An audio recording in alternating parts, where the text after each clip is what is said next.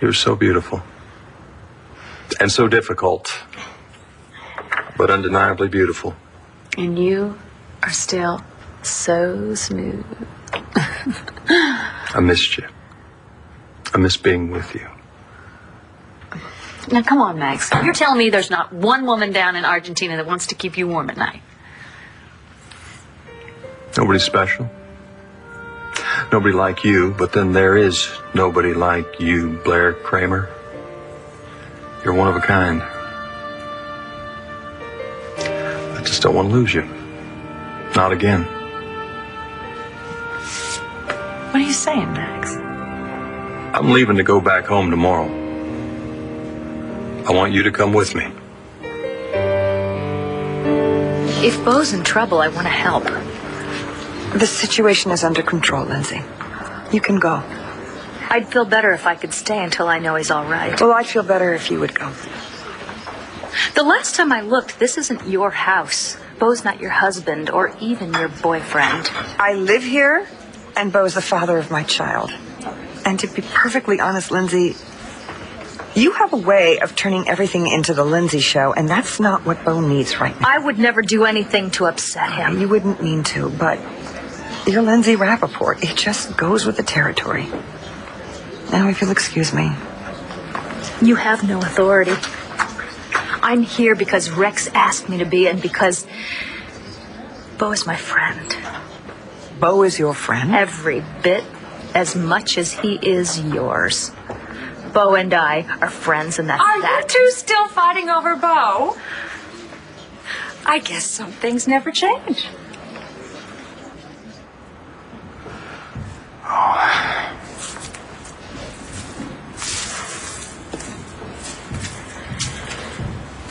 You might want to take it easy on the bourbon.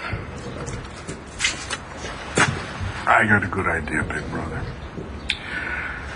Why don't you grieve your way and I'll grieve mine? You're not grieving. You're brooding. You have been ever since we got the news.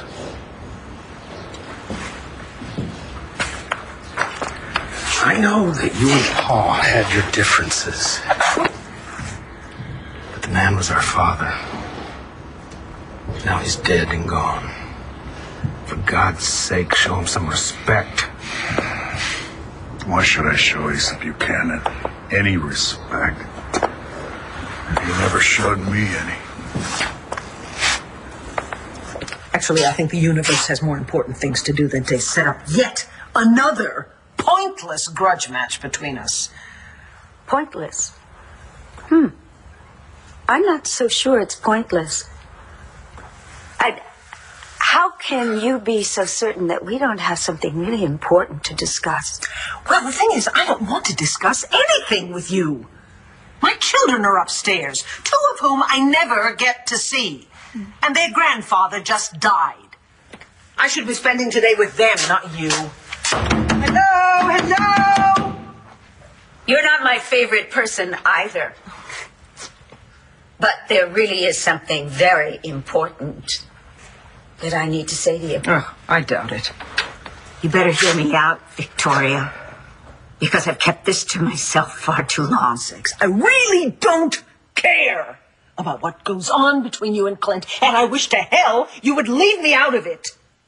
This has nothing to do with Clint. This is about your father, Victor. Victor? Dorian? We've covered that subject ad nauseum. But we haven't covered the fact that I'm the one who killed him. Let me tell you something. Asa was crazy about you. And I know that he would understand that you didn't get a chance to see him before he died. I didn't get a chance to see him. Neither did Kevin and Joey. And CJ couldn't even make it here for this today. But I do know one thing. I know that Asa knew exactly how much we all loved him. That's what's wrong, Dad. When I finally did decide to come by, it was only so I could sucker him into overruling you and Grandpa about the trust fund thing. Asa was so good to me. He believed in my music. I loved him so much.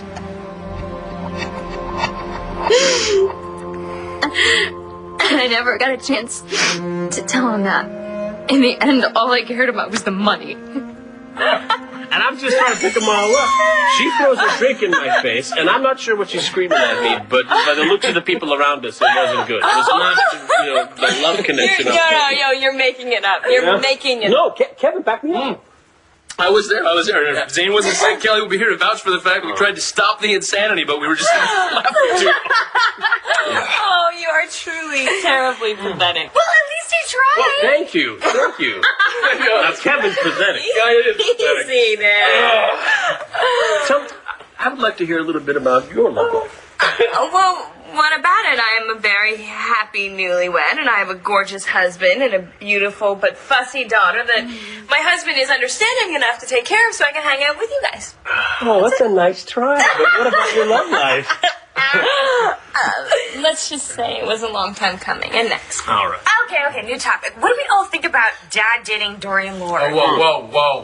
What? What? Bad subject? I don't know. Ask Dustin and Hoffman over here. Huh? You didn't know that Dorian and Joey were an item back in the day? Oh, yeah, right. Yeah, I think I blocked that out, like the memory of a car accident. It wasn't like that. Yes, it was.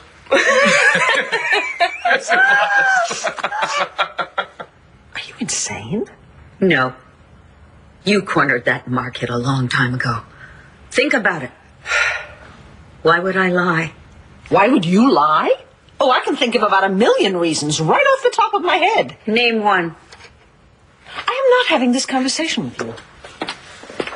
You know, I would think that you'd be thrilled that I'm letting you off the hook. I don't want to be let off the hook, okay? I accepted a long time ago that I murdered my father. Except you didn't. I did. Actually, Dorian, neither one of us did. You can't have forgotten his triumphant return from the grave a few years ago. If it really was him. Oh, for heaven's sakes! You know, I know that everything in your life is a competition. But I cannot believe you seriously expect me to argue over who killed Victor and that you want to win. You want to rehash Victor, you go right ahead. You're on your own. I want no part of it.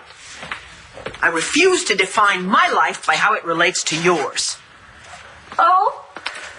And how do you define your life? Excuse me?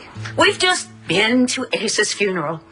We've heard speeches, eulogies. We've heard all about his dreams, hopes, and accomplishments. A virtual tour of what defined that man's life. So I'm asking you again, what defines yours, Viki? Because from where I'm standing, it looks pretty damn empty to me.